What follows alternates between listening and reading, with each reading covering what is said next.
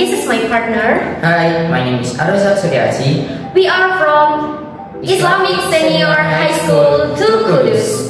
And now we will be presenting about our research study under the title Serum Synthesis Carbon Dots Improving Shallot's Quality from Fungus Fusarium oxysporum FSP with pumpkin seed. Shallots are one of the most important vegetables commodities in Indonesia. Both of their high economic value and their nutritional value, demands for consumption of shallots and domestic seeds has increased in recent decades. So Indonesia must import to suit the needs of shallots. To reduce imports, improvements in the production and quality of shallots should be made increasingly through intensification as well as extensions. The biggest failure to grow shallots is in the soil structure of a certain region or because the region's climate has been unsuited to the growth of the shallots. The disease that often attacks shallots is root rot caused by Fusarium oxysporum FSP is one of the limiting shallots production. Known symptoms are dry and twisting leaves starting from the top because the tubers rot. Pumpkin seeds are one of the food grains from pumpkin fruit. These one seeds contains very much, starting from energy, protein, fiber, phosphorus, iron, potassium, copper, zinc, riboflavin, niacin, magnesium, and many other ingredients which can be utilized. Carbon dots is a new material that have size below 10 nanometers. C-dots nanoparticles have been developed intensively by the scientists which are still being developed today. The advantage it has makes this carbon a material that have very wide application. From the existing problems, we will apply C-dot synthesis serum from pumpkin seeds to solve the fungal wilt disease problem of Fusarium oxysporum FSP and improve the quality of shallots as one of the main ingredients in cooking.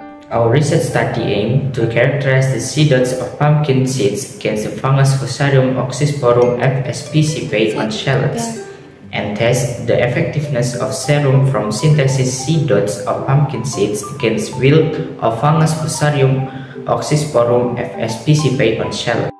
The tools used in this study were 250 ml and 150 ml beakers, pipettes, scales, microwave, and ultrasonic bath, while the materials used are pumpkin seeds and a solution in the form of distilled water.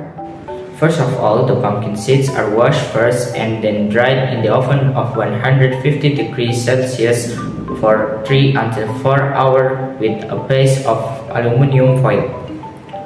After the seeds dry, grind the seeds using a blender until they become powdered. Pumpkin powder was weighed with variation in the mass of 20 grams, 40 grams, 20 grams, 20 grams, and 20 grams. One by one, the pumpkin powder samples were dissolved in 140 ml of distilled water in different beakers. Then the variation were centrifuged with an ultrasonic bath for 30 minutes 6 times to separate the solution from the dregs for each variation. After completion, the sample is then filtered with filter paper. After being filtered, the samples were heated in a microwave at 70% power. For the mass variation, the microwave time is the same, namely 30 minutes. While for the time variation, the mass used is the same, namely 20 grams. After getting a crust on the bottom of the beaker, let it rest at room temperature for 60 minutes. The scale on the bottom of the beaker is scraped off with a spatula. This aims to speed up the process of dissolving the scale in 100 ml of distilled water. The crust that has been dissolved with distilled water is then carried out of a homogenization process with an ultrasonic bath for 2 hours. Furthermore, the solution is filtered with filter paper and the C-dot liquid is ready.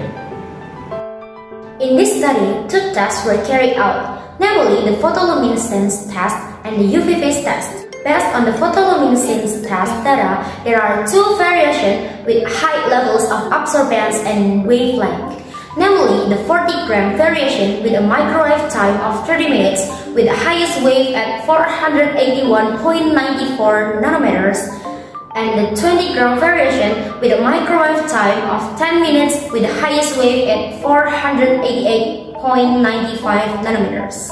Meanwhile, based on the result of the UV phase test data, the variation with highest absorbance power, both from the mass variation and the time variation, is the 20 grams variation with 30 minutes microwave time.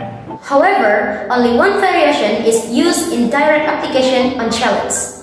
The variation we use is the 20 grams variation with a 10 minutes microwave time, because in the photoluminescence test, the variation of 20 grams with 10 minutes of microwave time displays the highest wavelength at 488.95 nanometers. The application stage for the shallots can be seen on the table.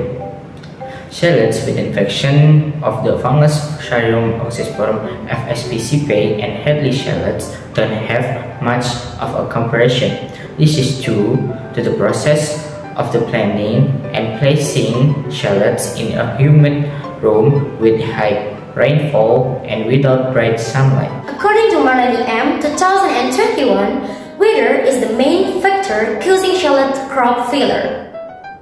When the weather is too hot, shallots will experience dryness and are susceptible to being eaten by plant caterpillars. Vice versa, when the rainy season lasts long enough, this will cause the shallots to become steam rot and be attacked by fog. The conclusions we can draw from this research is that seedots from pumpkin seeds were successfully synthesized using the microwave methods.